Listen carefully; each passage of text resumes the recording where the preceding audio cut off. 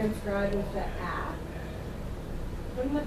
R-A-N-K? R-A-N-K, but it was transcribed with the A. That, so, right? Because Yeah. when I did it, it was a That's the co-articulation.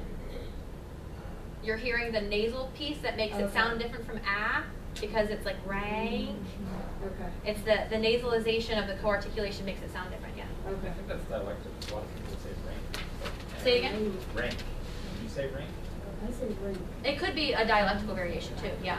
Okay. Yeah. So the worksheets are like standard American English. So if you have any sort of dialectical variation, it could be different for you too. Okay. But a lot of that, to me, that would be rank. You know what I mean? yeah. And that's why I gave the example of cat and can, because it sounds like two different vowel sounds, right. but it's not. It's just the co-articulation makes it sound like a different sound. Okay. Another question, really quick. On these as well, for the regular rook sound, they're using just the regular lowercase r, but whenever Instead of the I upside down. Yeah. Is that just a... So some people are very picky about that. So what she's talking about is the producing the sound this way versus like an upside down r. Have you seen either way? Like so technically, what's that? Like if it's a syllabic R or something? Well, technically the upside down R is the correct way to produce the standard American English sound. Like you would hear at the beginning of the word, like rain or run or rent. This is considered the trill R, the R sound, but it has become common practice clinically to use just a regular R. And so I'm fine with either convention because it's more of a preference when it's especially helpful whenever you're transcribing English versus Spanish articulation. But for our purposes, if you learn the upside down R convention, I know you can't see me, Stephanie, but you can watch the video later. The upside down R is totally fine to use and it's actually correct. The regular, like what looks like a normal lowercase r in orthography, is representative of a different sound, but it's just become clinically and common in our field to use it to represent our R. So feel free to use either. This is one of the things that I can't be too nitpicky about because it's become just this clinical convention. Yeah. When I took phonetics, there was like this great debate about which to use for really, the E sound, like the lowercase I or the uppercase I. For really? For really. Okay. So it depends on how you say it, because I say really. Really. So I would use the lowercase I. But if you say it the way you said it, really, it would be the uppercase I. So it depends on how you say it. Okay. Yeah. Mine is more of an E sound, really. And yours was more of an I, really. Yeah, like the guy from BG wrote the book and he was like, oh, like, he thought we should always use uppercase I. Was it Tim Brackenberry? No. Maybe. Okay. Yeah. Did you mean the final sound there, not the first one? Really? Oh, did you mean the final vowel? Yes. Oh, okay. So that's another stress thing. I thought you meant the first vowel. So the final vowel E is another stress indicator. So when a word ends in the E sound, like I guess I'll use the example of really. So you would hear the E sound at the end, but because it is an unstressed syllable, you should use the capital lowercase I. But that's another one of those things that clinically has kind of lost its convention, and so I try to be very mindful of what you need to use clinically. It is the correct convention to do a capital lowercase I for the E sound at the end of a word when it's unstressed. But I'm fine with you doing the lowercase I for the E sound, which does normally represent the E sound, because it's a common clinical convention to just use that E sound. Yeah. Sorry. Thank you for the clarification. Yeah. Maybe this is similar, but what is the difference between the sorry, I said it wrong. That's right. The lowercase e-I. Yeah. So like the A Mm-hmm. as in day. Yeah. I'm glad you brought that up. Okay, so let's talk about diphthongs for a second.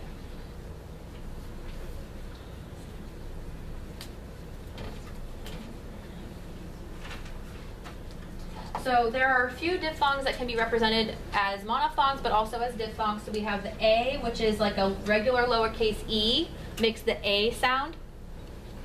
And you'll also see that represented as a diphthong, like lowercase e, small uppercase I. You've seen both of these? So the difference here is this is more of when we have the true on-glide, off-glide of when we're saying hey. If we have the A, we have that glide from one sound to another, as opposed to when we have just like a short A sound. So I almost always say it this way, no matter what the co-articulation is. There are some dialects that have this by itself without the off glide. And so my preference, I almost exclusively use, I don't care which one you use. It's completely up to you. It's whatever the convention you were trained in is fine with me. So if you learn this way exclusively, use it. If you learn this way exclusively, use it. But just be consistent. That's my only request. So if you learned a different convention, just be consistent in using it. Because if you use these both at the same time in a quiz or in a sample, I'm going to assume they mean different sounds, and not that you're just transcribing them differently. So I actually can't give an example of this because I can't produce that in a word by itself, because I always in my dialect produce it this way as an on-glide. A. Yeah. Remember like halo. Halo. Yeah. It doesn't really exist in English. You don't really have a Yeah. A. Yeah. It's really hard to produce in a word by itself. Which one? Just the top one? This one by itself. Yeah. What about your math when you just go, hey? Hey. I still Hey. Yeah. Yeah. I don't know. Another thing about diphthongs that I wanted to bring to your attention is the tie that you might see. So you might see a tie used here or here. And this is to indicate that this is one sound. This is one diphthong that should be produced as one sound, is what these indicate. You might see it at the top, you might see it at the bottom. It depends on how you were trained. I don't have a preference if you use these at all. If you've never seen this, forget you're seeing this now. If you use it and you like to use it, that's fine by me. I do like to use it because I like to indicate that it's one sound as opposed to two vowel sounds back to back. So I use it. You do not have to, because it really clinically it doesn't really matter. It's just indicating that this should be a diphthong. That's all it's indicating. So again, my only preference is that you be consistent with what you use. If you use this every single time you use a diphthong, you should use that tie. If you don't ever use it, don't ever use it. That make sense? Yeah. So, okay. Use it though if we hear two different sounds, but. So what it represents is that this is one sound. Okay. And so I always assume that it's one sound because it's very rare to have like these two vowels by themselves So anyhow. For every A sound in every word, you always use that. You never put the E by itself. I don't. No. Yeah. But if you were taught that way and your ear hears it better that way, it means the same thing, and so clinically it's just not a huge deal. Okay. This is more of a big deal whenever we're thinking about comparing languages and doing it for a linguistics point of view to really look at the different nuances between languages. For clinical purposes, it's just not a huge deal to make that differentiation, but I do exclusively use this because that's the way that I produce it, and that's the way that I almost always hear it produced. A similar example is O. So you'll see it as just an O by itself, and then this is O when you have like the on-glide, off-glide, O, both sounds. I almost always say it this way and hear it this way, so this is what I use. And then the same goes with the tie here, either use it all the time or don't use it at all, because all it's saying is this is one sound, which I already know. That make sense? Okay, some other diphthong things. I'm glad you brought that up because I wanted to talk about these. Maybe I have this here. This is one I that doesn't stand alone, so you always need both of these in the word I. So as opposed to these where like this says A, this is A, this says O, this is O, this is just I. It's not, you can't separate these and have similar sounding sounds because this is ah and this is I. So this is a sound by itself. And you don't have to use the tie, same story. This is oi, this is ow. And so an example of this, we talked before about this background sound like in coffee that I don't produce. So if you're transcribing my speech and it's a back rounded vowel, I don't produce that, so it would be ah. But this oi sound, you do use this symbol. It's not making the aw sound, it's making the oi sound. So you would still use this symbol. So I don't want to confuse you by saying never use this sound if you're transcribing my speech, because you will use that symbol to represent that diphthong. Oi. Oi vey. Make sense? And this is ow. We talked about and okay, so here's another example of listen closely to the speaker and to not let your ear, your dialect, or the orthography get in the way. So if I say the sentence, I saw a dog, when I'm transcribing that sentence, this word the way I said it, could be transcribed as I saw a dog or I saw a dog. It depends on how I said the sentence. So you have to listen closely to how I said it and not just transcribe what you think you heard or what you would have said, like, oh, I see a dog, as opposed to I saw a dog. Very different sounds. So make sure that you're listening closely to how I'm producing it so that you can accurately reflect that. Make sense? Okay, so let's take a quick break. Or do you want to do the quiz first? I think let's just take a quick break and then come back. Okay. Oh. Lego guys? My Legos. Yeah. Have some more pizza, please. You're welcome.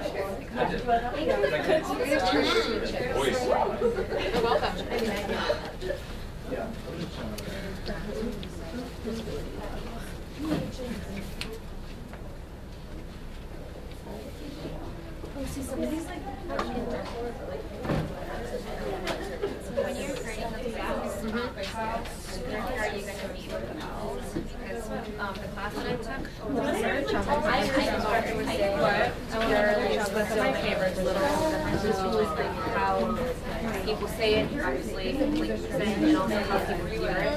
Yeah. You wouldn't say it like, I noticed it when you talk about dogs. Yeah, because we have 5 vowels in Japanese, and it doesn't help that you guys have 14. I don't know how to do it on that. So the way that I create for this, which I'll walk over that, but I allow like it's worth 10 points, but not worth nowhere. But then like between 1 and 4 errors, 5 and 10 errors. I don't know what it's for. 1 is 5, 6 and 10 is 8 points. 11 and 14. Not much your dialect. I just have to forget how I speak. So I allow for like different everywhere. Yes, and then that's really just but if you're having I don't know if Hi. How go? How was Jeopardy? Actually, I didn't even get to Jeopardy. Sorry, yeah, probably see it. I've heard that. To lose my accent. I used to really like having a British accent, but now doing this course, I'm like, You're going to notice when you start transcribing that you can speak in other accents. If you transcribe an English accent and American English accent and then write and then read it back, you'll be speaking in other accents.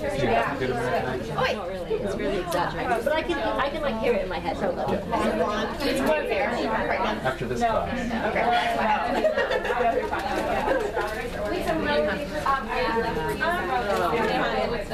I think he's going to I mean, you just we worked hard. No, not the We went from math to anywhere to I just started going into more examples of different I'm like stressful now. Yeah, sorry. Yeah, I'm sorry. Yeah, All that stress and worry. What else should I eat? Job is to like sugar high. Help daughters. How's your Job is to like I feel bad. I've never had a night class with like them. My first ever one, so I always said like put her into bed. I feel like television. she's like Okay. So oh yeah, no. But I understand. But like those that are using her like very close. For the kids I babysit for. Oh, One's 5 and one's 3, and they've started being like, well, normally we put the kids to bed before you get here, but you're better at it than I am, so. Well, they make them sit in the room with us and everything. I want to do more, but they don't want me to fill out school. So like, once a week, but with the snow days and everything, it's been like, I babysat the whole snow day while they had no school. Really? Yes. Were they going crazy? The parents were. Yes. They were fine for me. I had therapy. I think you're thinking of 66. Yeah, made. Hey, I do not claim that I made that. Yeah, 66. He said really, yeah, he said really.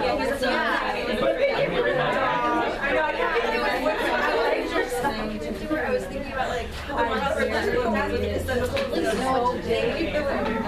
the kitchen was really tiny, and they had like a built-in like 5 years ago. He lived in the building. he even said it though when he said it clear though. Great, it was cool. Because that's how it's transcribed. That's the thing, just say it. So he said he had the perfect place. I had the worst people organizing. It's a condo, and the woman like had to be in his guest up his body 20 years into her retirement. And there's like 2 days before the class started. So she was just like verbatim like book, and she like did no wrong. I don't know what it's supposed to be. You know, we're all like, well, neither do. Like me, if I was in a household, this would be it. This would be it. The team. And he thinks they're gonna. But yeah, but I was like, what can I do? Like, can I go? He was like, I'll take it. Right. I said, what can I do? So we'll see. Yeah. I know that.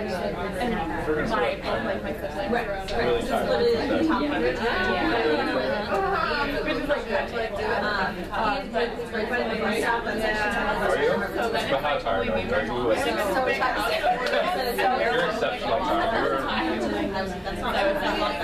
She said really? But you're just going to say he's really smart.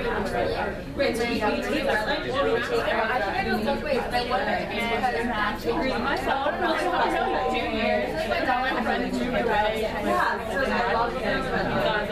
And like, you know, just kind of swap around. Like, so I had a lot of friends. I'm still funny.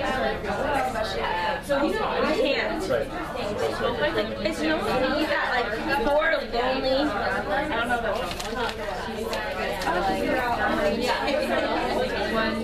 But I don't know why, because it's easy to get to where it's usually like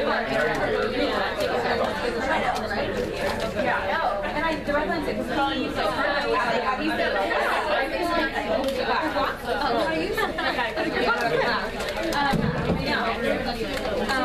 There are so many directions I take that I didn't know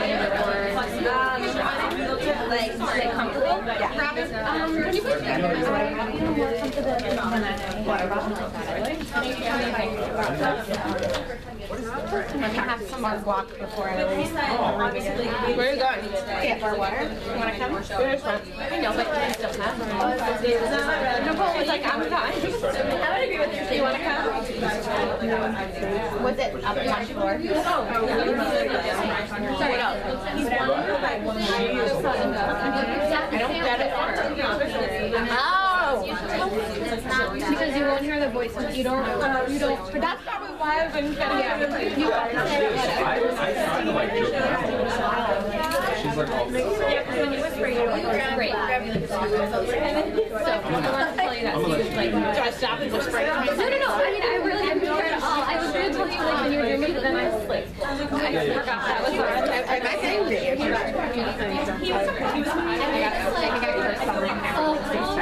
not going to do it. All right, let me get water before the last. He's an awful. He's not. And she was like, I'm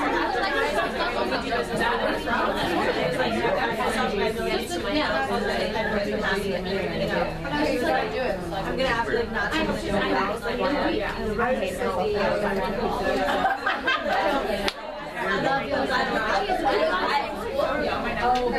I have feelings about about that. They're gonna tell, but not like a lot. Except for the one that he has. Yeah. But we're not down to I've always been it's green, so that's a nice light green. On the outside, they're like Which is weird. I don't want to be negative about it this early. I know you